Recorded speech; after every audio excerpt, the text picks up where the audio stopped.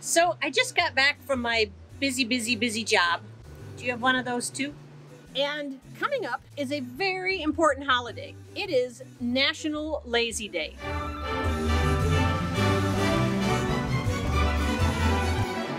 I have a couple weeks to train.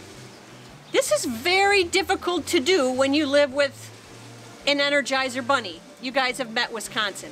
I'm going to help you with the 3 tips to prepare for National Lazy Day.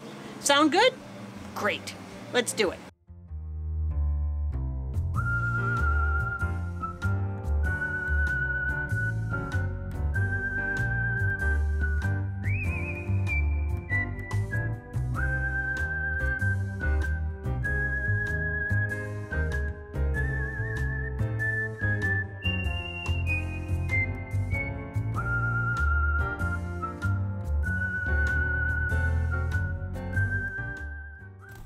Now I gotta tell you, Wisconsin hates this hat.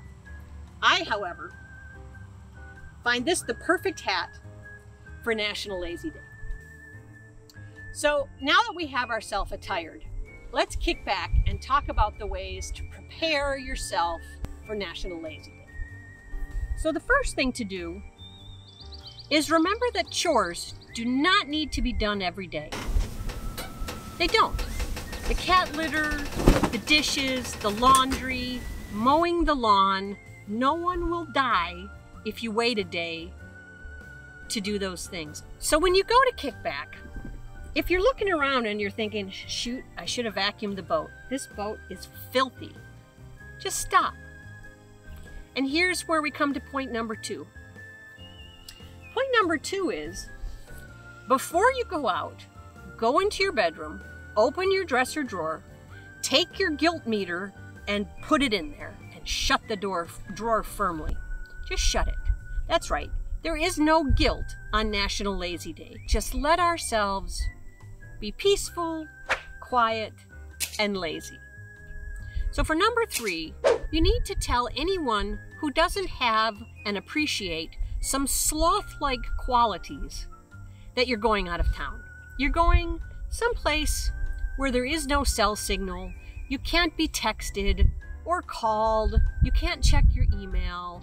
So if you live in Michigan, you can say you're going to the Upper Peninsula, where the signal up there, the internet signal disappears every couple minutes. Wisconsin, you're just gonna have to do without me for one day. I love you dearly, you know I do. But for one day, you may have to go away for a few hours. And then it's simple. Are